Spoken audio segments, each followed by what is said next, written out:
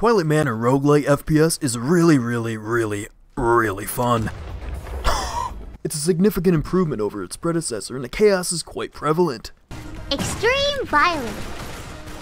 This time you're looking through the lens of the hit Girlboss main character, Girl. After receiving a note meant for Akiro, she uses her brain, this thing, located inside her head. There is nothing but violence. She gets slight character development and goes off to the manor under the guise of picking up her... Yeah, I'm not reading all that. She goes to this place and absolutely wipes out every resident inside, all while taking her time to tear into your brain with 90s anime lore and threats of genital mutilation. I am not joking about that last part. I'm just saying, if she were to do this to me, I wouldn't complain. Fuck! Oh yeah, right. First boss fight is a femboy, but we'll get into that later. First boss is a femboy? Come on, did you lose to these chumps? Fuck you! No, first enemy is a femboy. Or many for that matter. There are also these flying drones. I hate them and wish their entire populace was reduced to nothing but worm food. Immediately you'll notice that the art assets have received a significant upgrade. They're sharper, more detailed, and inferior since the railgun M1 Grand was removed. Okay, she moved way too fast, okay? I didn't know that I was fighting fucking spiders cracked up on a Rengekane Coke, okay? Holy shit! Also, the reload animations are absolutely cursed. I love them, especially the assault rifle's reload animations. What? Excuse the fuck me? Wait, hold on. I'm sorry, is this bitch just fucking dumping the mag into the... Shotgun's also a notable one. Wait a minute. Is she fucking loading that into the barrel? Oh my god! One of the enemies that I fondly recall are the robotic spiders, simply because they scared the hell out of me. Come on, I didn't even try with that one. Ah!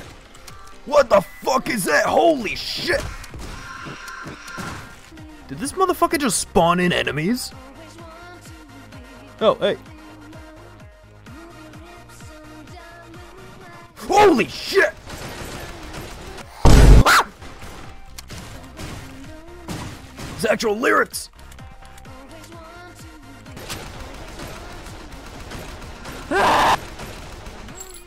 Gameplay-wise, it's still kind of the same. The enemies are slightly more difficult and will provide a decent challenge for anyone that isn't a single-celled organism. Most notably is the parry mechanic. It is now a kick. You will punt the femboys and you will have fun doing so. Do it! I think I just killed him by throwing my gun at him. Get up! Who's it gonna be this time? What in God's green earth? Holy shit, it's a maid! Hi! Oh, I have to fight you, don't I? You can also parry attacks, and if you do it well, you'll knock back projectiles and receive no damage. If you do it really well, you'll cause this to happen. Wait, I got this.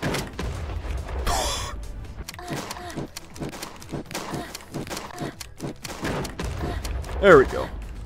Okay, so you really gotta time it. Do it. Wait. There we go.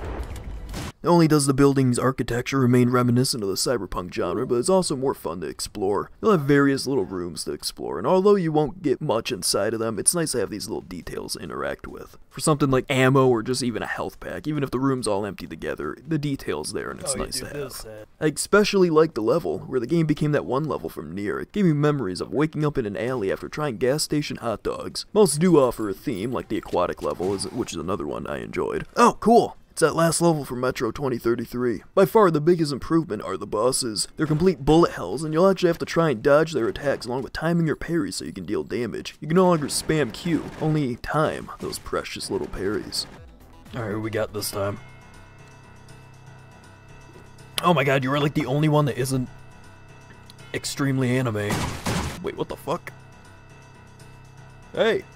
Randall the Phantom, how are you doing, dude? There are only two annoying aspects to these boss fights, however. One, whenever you defeat one, if you're clicking too fast, you'll be abruptly stopped by selecting a power-up in the power-up screen. Obviously, you will not know what you picked, forcing you to either continue with your actions or to reload the game, and do the boss fight all over again.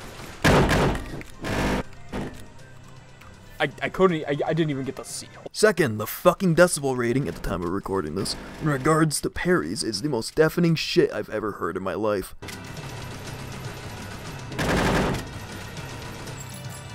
Holy shit! Oh my god!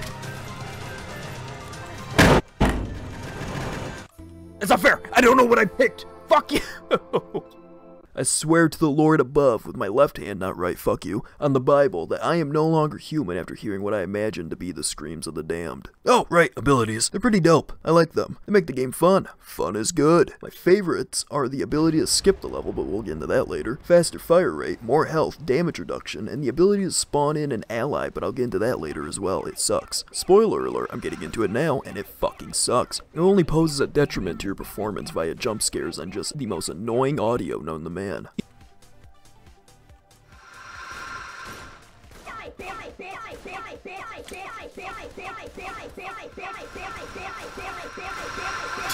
this is so... Oh, I just killed him!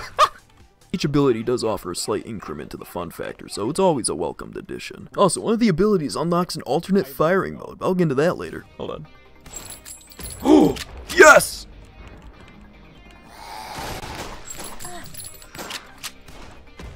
Oh, that is so fucking cool. Okay, wait, what's this one? What, you just shoot all 5 shots at once? Oh. That is so pointless, and I love it.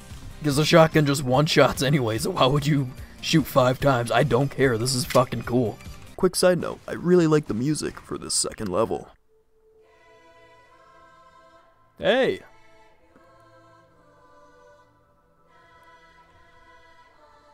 After being in the game, you'll see one of the thickest bitches alive. You did not have to draw her like that, but I'm okay with it.